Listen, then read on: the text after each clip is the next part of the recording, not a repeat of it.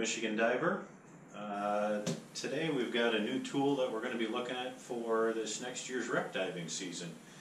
This is the Chasing Innovation's M2 ROV, and this is how it showed up. Two parts to it. I believe this top piece is the electronic reel for the ROV, and then the bottom unit here is the ROV itself. So just wanted to do an unboxing video and show you what's all included with the M2, and we'll go from there. So we'll open everything up. Comes pretty well packaged.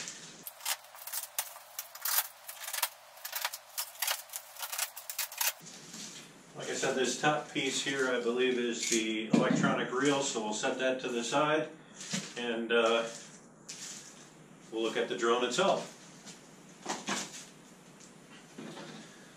So this we believe to be is the drone from Chasing Innovations. It's the M2.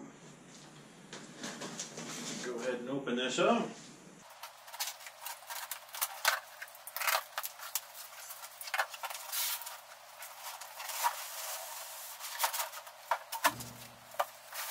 So there you have it.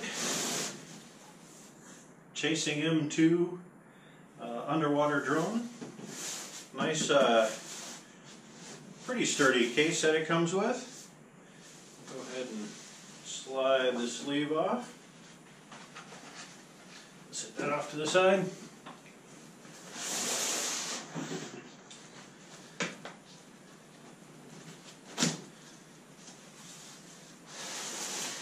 There we go.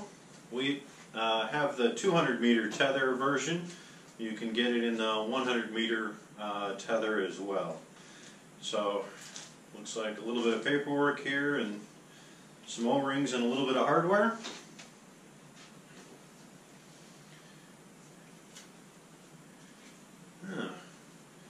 Looks like a cover for your smartphone or tablet device to help you see better in the sun. Interesting. This is the 200-meter tether, and you get it like this on the reel, manual reel, and we also purchased the electronic reel, which is in the other box that we'll show you shortly.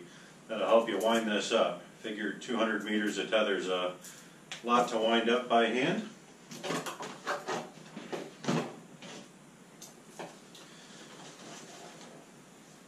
And it looks like the charger for it. This allows you to charge both the remote control, the drone itself, the drone battery, as well as the e-reel all at once. So it does three charges all at once. So nice little charger that comes with it. And then this is the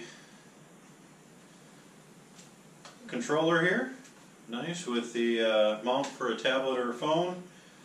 Pretty standard controls like you would see on most of the ROVs. Yeah, nice little piece. And then also in the top, looks like also comes with a GoPro action camera mount. It's one of the things I was interested in. Kind of comes, it has accessory rails on the drone itself, and this you can attach to it and use both the 4K video that's on the drone itself, and then also have an action camera if you want to capture other video as well. So that's on the top side of this piece. Go ahead and throw these pieces back in here for the minute.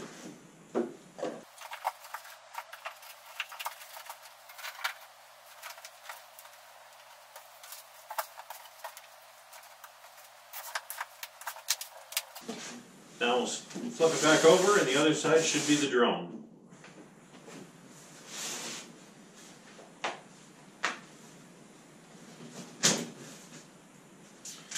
Nice, so here's the drone side. Comes with a nice Chasing Innovation towel to help dry it off.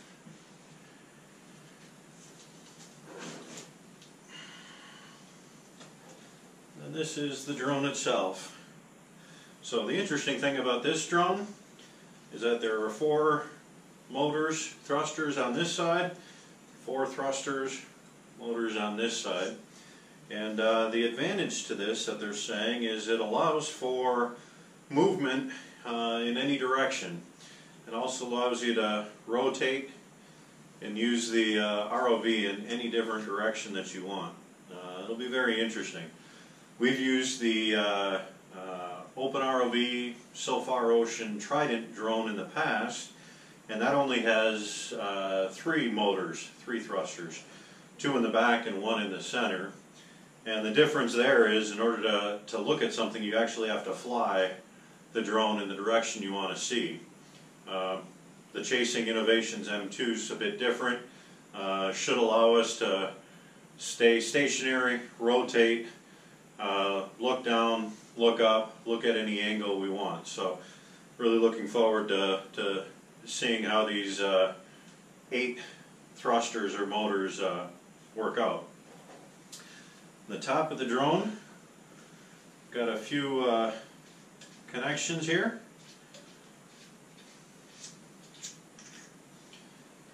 We unscrew this first one. So this first one here has our SD card, records right to micro SD card. This one comes with a 64 gigabyte card. So the nice thing is, you get done doing your mission, recording whatever you want, you can come back up, just pull the card, put it into your computer, and you've got the footage right away to view. So that makes it really nice, pretty simple. Got a nice rubber cover to it, nice threaded cap.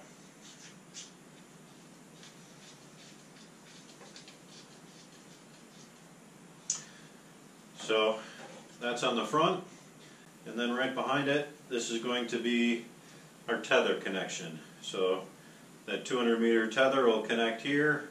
Has a loop that runs around this back, so you're not putting any strain on the connector itself. And then this goes up to our e-reel and then to our controller. 4K video camera on the front with 2 LED lights on the front. Lights are a little close to the camera, so I'm not quite sure how much we'll use these lights. But it does have, if you look on the front or on the top, has these 2 rails here, and there are threaded connections to allow for accessories. That's where that GoPro mount can attach to. That's on the other side of the box. One other thing we've seen is you can add arms out to the side and have accessory lights if you want to get lights farther away from the 4K video.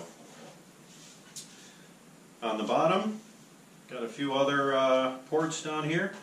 Looks like that's a sensor port, maybe for depth and pressure. And then there's another port here for other accessories. They also sell a manipulator arm, grabber arm, another light that you can add on top. That would plug in through here and then is controllable with the top side remote. So that's kind of neat. And then one of the other features of this drone is that it does have a replaceable battery. So the battery is located in the back here. It has a nice locking clip here. Takes a second to unlock. And then this back strap comes off. And it also has 2 locking pins here. Pull the locking pins.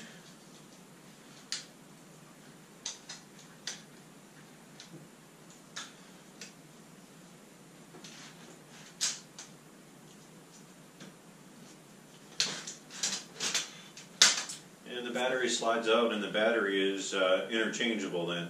So if you did have a long mission or a long thing that you needed to do underwater, you could get multiple batteries and have replaceable batteries for the ROV itself.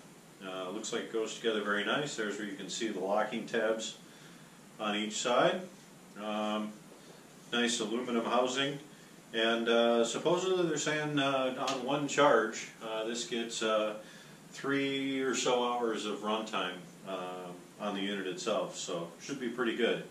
Has double O-ring seals on the inside here, so should be pretty good. The ROV itself is rated to 100 meters. Push it in, locks in, and then this strap comes over, clicks in, locks it down, and keeps that battery very secure. So overall, nice little ROV. Looking forward to using it. Looks like it might work out pretty well for us. I'm going to pack this back up, and then we'll switch over and look at the E-reel and see how the E-reel is.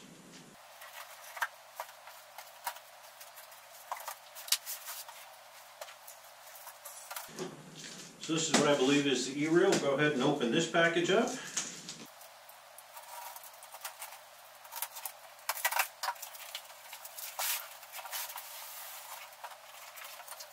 Yep, so here is the packaging for the Chasing E-reel. Helps wind up that 200-meter tether automatically versus manually having to do it. So we'll go ahead and open up the box.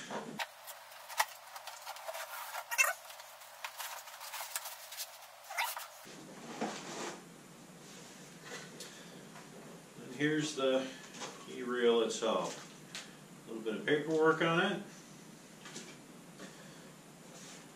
E-reel.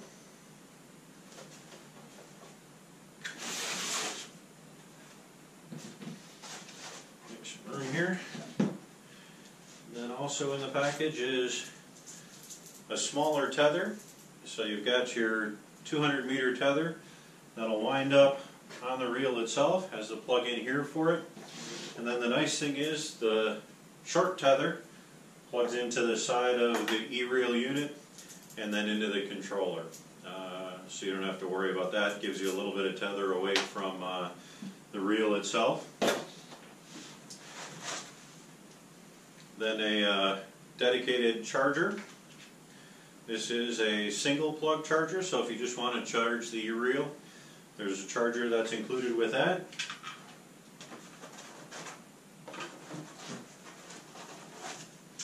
And a manual handle that allows you, if needed to, if you want to reel by hand, allows you to reel by hand here.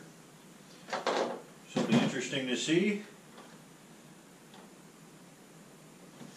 Not only does it wind it up, it helps guide it so that you get a nice even reel of the tether and keeps the tether managed as it comes back in. So it should be really nice when you have 200 meters of tether out in the water and trying to retrieve that.